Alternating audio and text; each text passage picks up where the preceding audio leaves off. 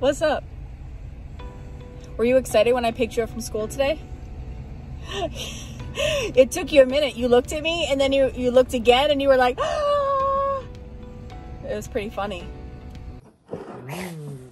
Whoa, are you so excited? What are you doing with your finger in your mouth?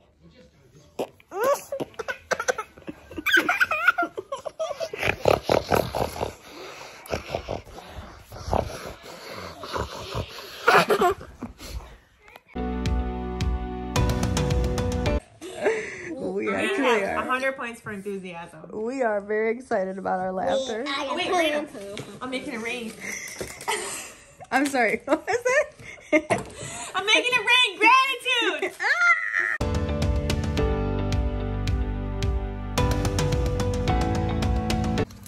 Hi. Look, I actually washed my hair today. You're welcome, hair. You're welcome. What's going on? Well, I have Nisha's bump photo right now. I'm just waiting for her to get here. And then tonight I have work for the Country Club of Detroit, which is going to be a late night. And then tomorrow I have a maternity session plus 3 minis plus Allison's 13th birthday party. And then on Sunday I have 3 or 4 minis and then I'll be editing. So it's going to be fun. Kalina, God, she went into the hospital last night and Carly came over to hang out with me because she was home alone and I'm here, I'm there, so it was fine. Her heart rate was like really, really high and she didn't know what was going on, and so Tony talked her into going to the hospital, which meant she was there basically all evening. And then I texted her when I got home last night from my session at the War Memorial, and I was like, so what's an update? And she said, can't talk right now, call Tony. So I called Tony and he was like, yeah, she's staying the night. They don't really know what's going on. They've like running a bunch of tests and stuff like that. And then this morning,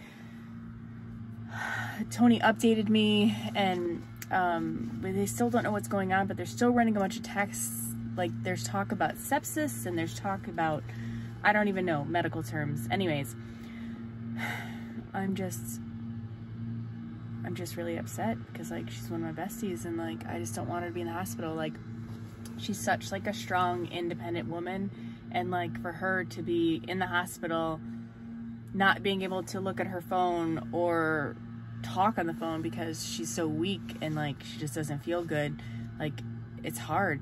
Like I feel bad for her. God, I just feel so bad for her.